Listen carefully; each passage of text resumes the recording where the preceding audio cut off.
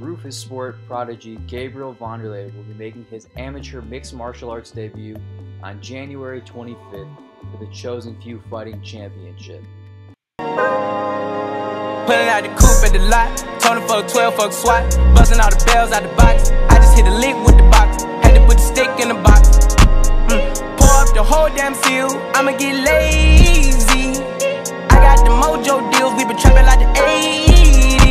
She said the nigga so, got the cash out.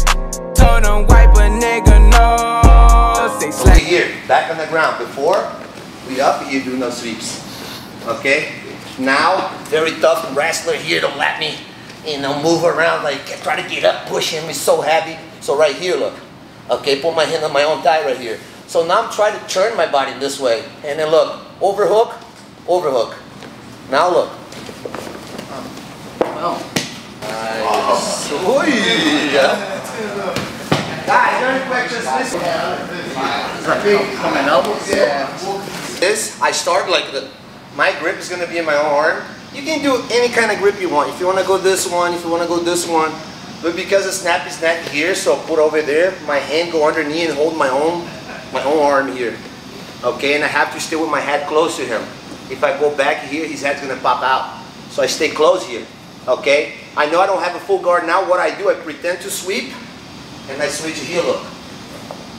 Boom.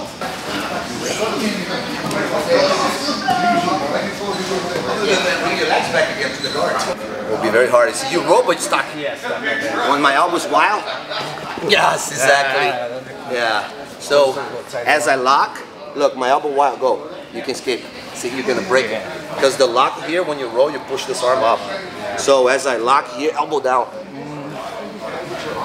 See, it's one constriction. That's why the real naked choke is not about to pull it. Yeah. It's about you. Yeah.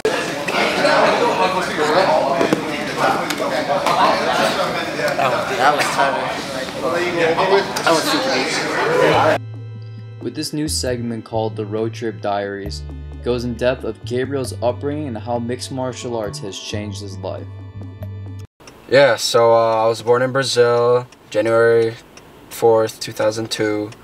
I came to the U.S. when I was 9 years old. I had just turned 9, and my dad had originally gotten a job here in the U.S. coming to teach for Carson Gracie Sr.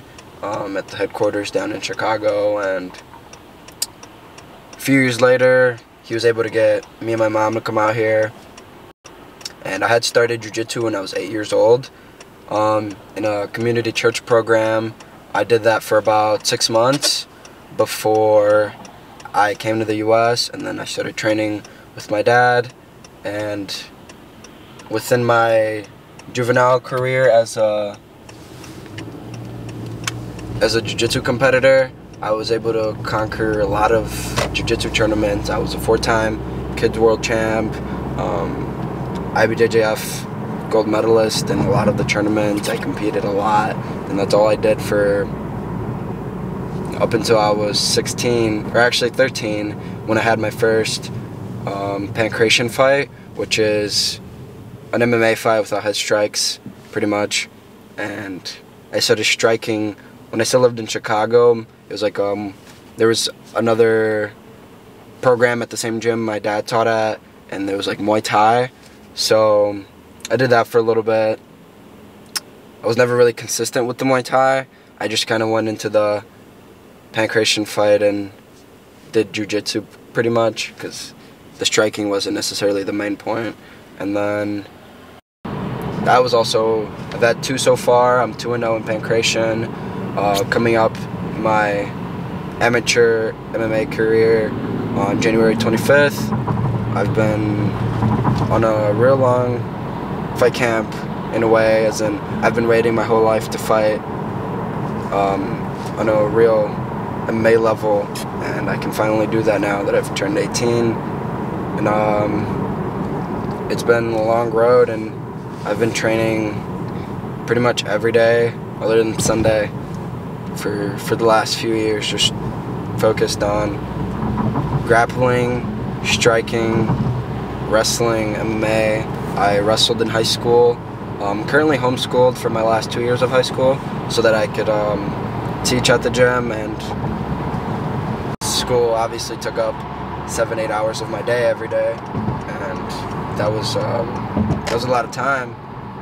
So when I switched to the homeschooling program, that was way less. It's about 2 hours a day, and it's more flexible. I can do it on my own time, so that's made it easy for me to teach the kids classes, be an assistant coach at Roufusport, and train my 2 to 3 hours a day. The nightly routine for Gabriel is doing a pad session to work on his striking, while also doing bag work for explosion and to build power.